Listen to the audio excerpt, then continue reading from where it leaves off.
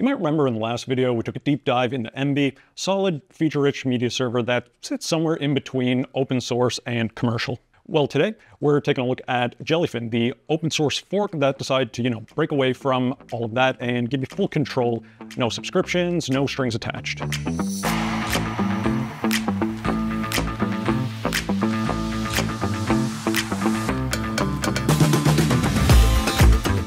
Hey folks, how's it going today? Zack Perry back here with 45 homelab. We've covered Plex in the past and just recently Emby. So today it's time to take a look at Jellyfin. Getting all three of the main big three covered there. And this one's going to be a bit different because Jellyfin started as a fork of Emby back in 2018 when Emby switched from open source to a more closed source proprietary sort of model. So the community wasn't too happy about that, so they picked up the last open release, rewrote huge portions of the code and turned it into a completely free and open source alternative. No licenses, no Premiere upgrades, no cloud lock-ins, nothing like that. Just your media, your server, and full control over how it's run. And we'll be installing Jellyfin on our HL15 2.0, running Ubuntu 22, same as before. And this setup, it can handle pretty much any workload you throw at it, from media servers to AI workloads, thanks to that direct wired architecture. As I mentioned, with the HL15 Beast, it's the same in the 2.0 here. And like with Emby, the HL15's 15-bay backplane gives you that 450 terabyte raw storage using 30 terabyte drives. And you're storing Blu-rays, 4K, it can handle all of that, no issue. Again, we're running OpenZFS, so our data is protected against any sort of corruption or data loss or drive loss. So your Jellyfin library stays safe and intact for the long haul, and it protects against bit rot. For that series that is sitting on your server that you've been meaning to watch for the past 5 years, but hasn't been accessed once, that's safe too.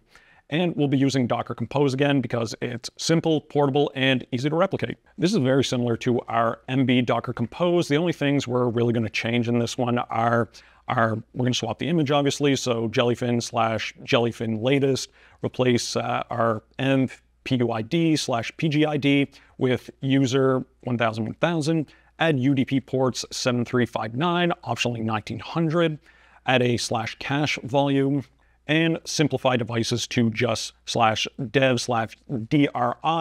Now, if we were going to slap a 4060 in this, we'd obviously change that a bit, but besides that, that's just about everything we're going to change. Now, when it comes to performance and impressions, I have spent a bit of time with both Emby and Jellyfin, and here's where they kind of diverge for me. So Emby feels more like it's polished in some areas, particularly around the admin dashboard, but Jellyfin makes up for it with its absolute transparency.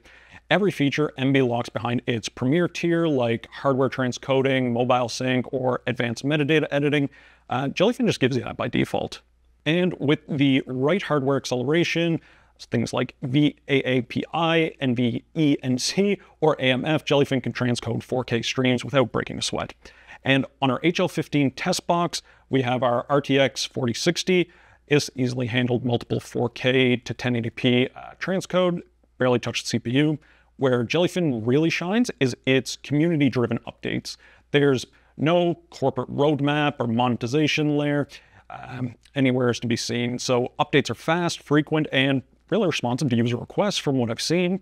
Now, that also means it's not always as plug and play as Plex or Emby for that matter, but for homelabber, that is part of the fun. You can tweak, customize, theme, automate to your heart's content. You can with those other options too, but I find they're a bit more limited.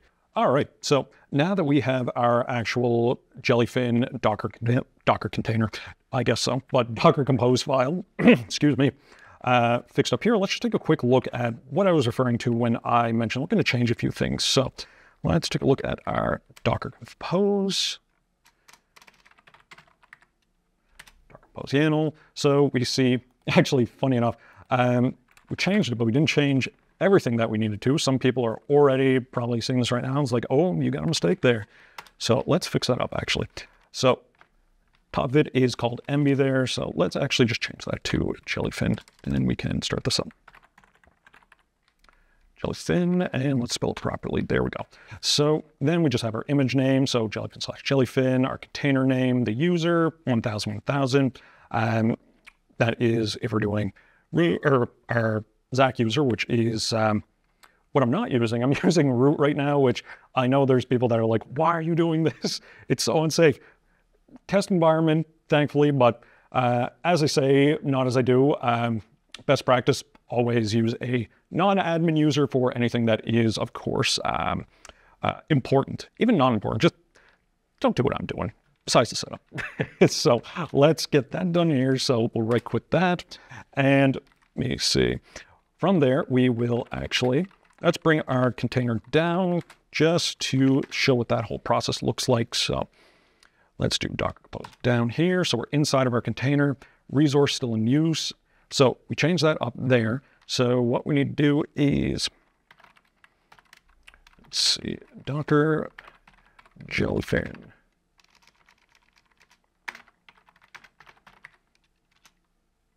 So we'll stop that there.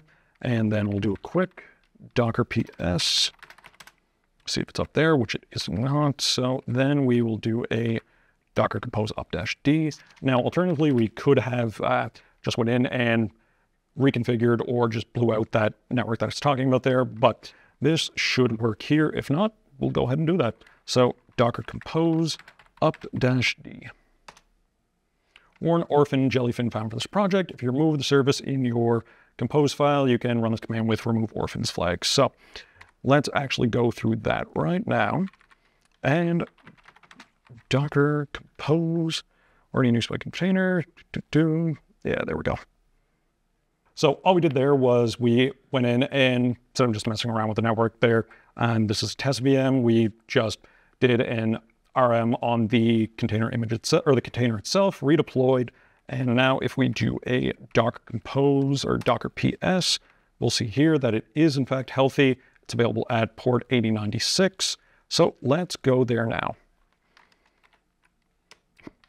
And let's go 10.0.90. No, that's definitely not it. So let's go right here. There we go. So once you go in, you're going to be met with a lot of the same stuff that we were with Emby, where you're going to be making a bunch of configuration choices there.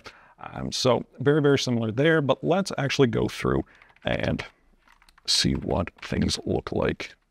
All right, so now that we're logged in, we can see what we have. Very similar to how Emby was kind of displaying everything, how it's set up. Again, didn't put any actual movies on here, just a lot of pictures of my face that I don't want to look at right now, and a lot of you, I'm sure, do not. So let's actually go through and look at the dashboard here. And you can see very similar to how Emby is set up. So again, that's because it is a fork of it. So they're going to be pretty similar in how they're used. But again, there's none of that Premier subscription or anything like that. We can see our active devices, our server version, any activity we have on it, our paths here. We go to our general, just see some general things here, like our login disclaimer. We can do custom CSS code. I'm sure that's available on Emby, but I didn't see it, but that is a nice touch. Then our users, of course, pretty standard stuff. Our library, so if we want to display multiple libraries, our metadata, any devices that we have that are signed in, activity, so I'm the only user here. Then we also have our live TV and DVR, which would need to be configured. Plugins, so these are a few that are on here by default. Then there's catalog to view any more here, so we have things like Cody Sync, Session Cleaner. Let's see, what else do we have that is neat? So we have a few here, but this is one of the other things that I just briefly touched on, is that with Jellyfin, it is a newer project. It is completely open source and everything, so it won't have all of the exact same things. Some things might trail a little bit behind, like for instance the catalog here. So plugins, not as many as Emby here, but you can add other repositories, things like that, to kind of expand it a bit. I'm not sure how fleshed out that is, but that is an option as well. And then you have your networking here. So if you want to share things out, your API keys, any logs, scheduled tasks, again, which is nice to have. But so now we're just going to take a look at what it's like to actually play videos. So as much as I don't want to play a video of myself here, very easy, very very easy. Of course, it's easy. I pressed one, but it's still very early here. So what we have here, very simple, like it's a media player. So it's going to display here. It'll be on your various devices. So I don't believe there are as many devices that you can run Jellyfin on as opposed to Emby, but it is pretty close there. Let's get off of this video now so I don't have to look at myself anymore. And go here. And from there, I mean, that is just about Jellyfin in a nutshell. It is very comparable to Emby and Plex. Maybe not as fleshed out as those two, but it is the newest of the trio. So with that, I'll kind of tie things up here and drop it over into past Zack because we already filmed the outro here. So what do you think? Are you already running Jellyfin? You sticking with Plex or Emby for now? Let me know your setup in the comments down below. And don't forget to like and subscribe for more deep dives like this one. And if you want to check out hardware that we have on offer, head on over to store.45homelab.com. I'm Zack Perry with 45 Homelab. Thanks for watching, and I'll see you in the next one.